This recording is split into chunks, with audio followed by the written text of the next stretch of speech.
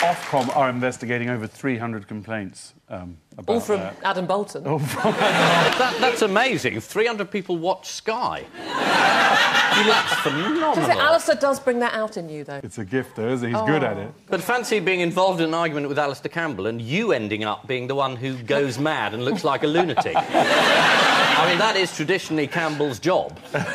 He's also suggesting that Sky is biased. What's new? He used to say the BBC was biased and then went bonkers and tried to close it down. This is what Alistair does. Or did. Oh, no, does. With any luck, we're not going to see him anymore. Bye-bye, Alistair. Bye-bye, Mandy. They're hosting the show next week. As you say, Gordon Brown has gone, and as a special treat, let's do our caption competition nice and early. Yeah. Brown and the Queen. She's saying, about bloody time, I've not been able to nip out from milk since last Thursday. I'm absolutely gasping. Is she saying, I'm sorry, but Prince Charles thinks he's a lampshade at the moment? And what about this? Bloody hell, you've regenerated. I think she's saying, gotcha! We've actually made our own tribute to Gordon. And to use a well-known phrase, let's take a look at his best bits. Thank you. And goodbye.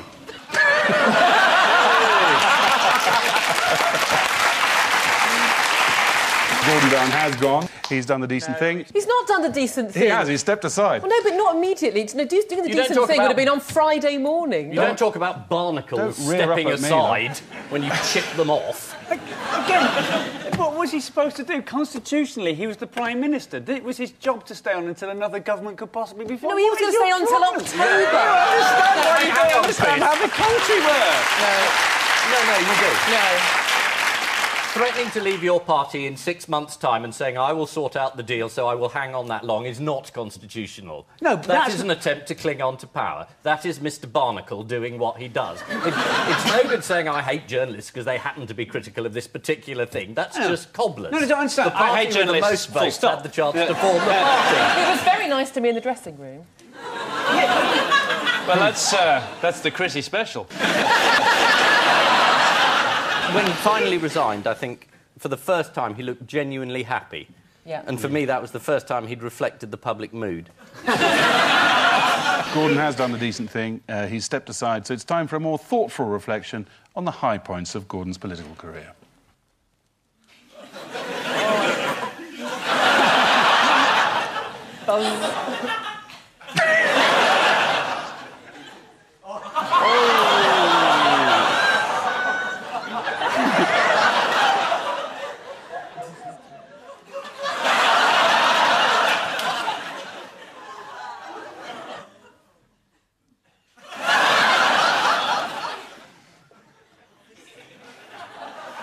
Oh, please.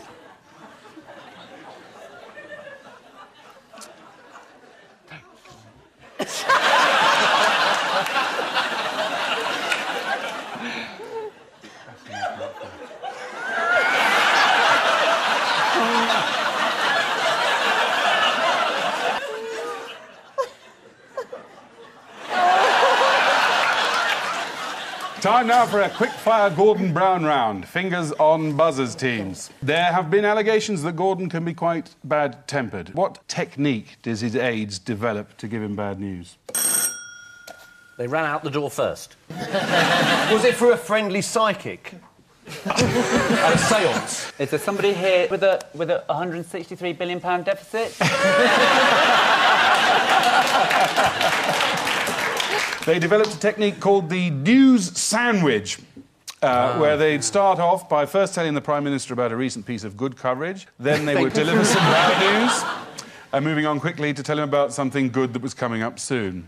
It's also a technique that the Queen was exposed to this week. Gordon Brown's quitting. He's on his way to see you.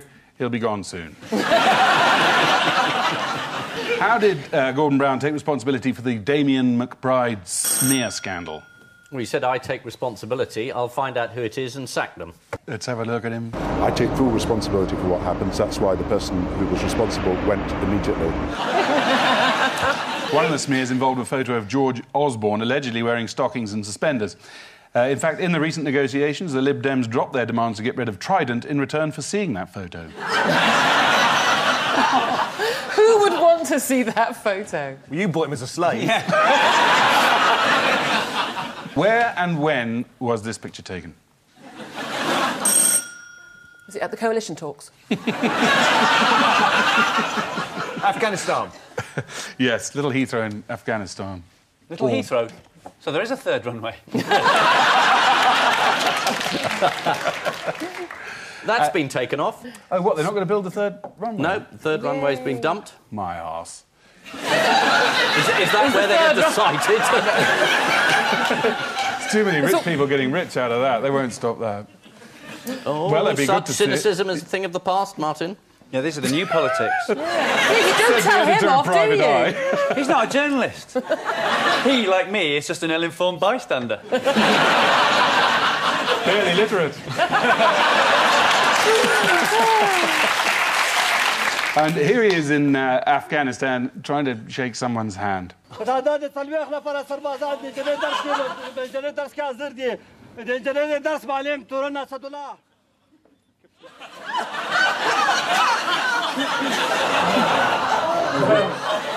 Foreigners, don't you hate them? Here's a similar moment outside number 10.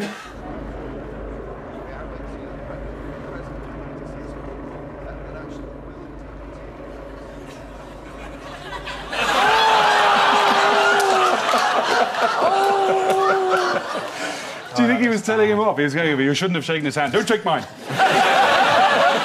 This is an historic week in which all of that stuff we've just been talking about has happened. Mirror journalist Jason Beattie wrote, Cameron is our 53rd Prime Minister, but for how long? Forever, dickhead. The next one will be the 54th. Earlier in the election campaign, the Daily Mail slurred Nick Clegg by suggesting he was sympathetic to the Nazis. A headline which, in the end, made the coalition easier to sell to some of the dyed-in-the-wool Tories.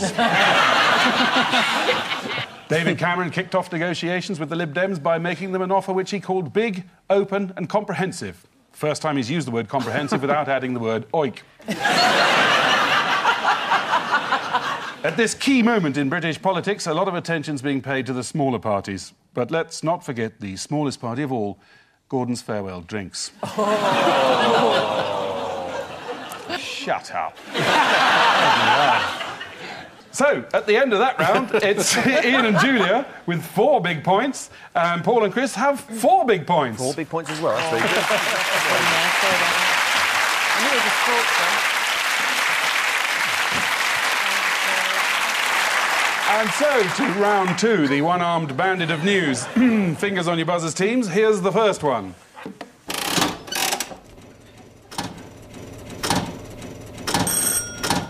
Fired. Mohammed Al Fayed. He's the owner of Harrods, and he sold it to the Qatari royal family for £1.5 billion. So from now on, Harrods is going to be completely different. He's dressed up as a pharaoh there. Pharaohs are well known for wearing lounge suits. Oh, they did. This particular one, Tutankhamun. He's got a wonderful ego there. But you've got to admire the ego. He's got a fabulous ego. I went up and introduced myself to him once as a journalist, and he went, oh, yes, yes, yes, grabbed my pad of paper and gave me his autograph and handed it back to me. What do we know about the new owner, Sheikh Hamad bin Khalifa bin Hamad Abdullah bin Jassim bin Mohammed Al Thani? It's from Galway.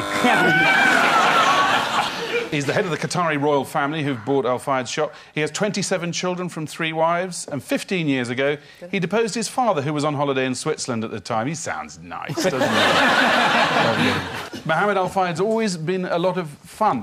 What did we learn his favourite trick was? Does he jump out of cupboards shouting at people? According to the Mail on Sunday, he likes to offer people smints and tell them that they're Viagra. Not a soft mint, then. See what I've done there? Yes. He doesn't need Viagra.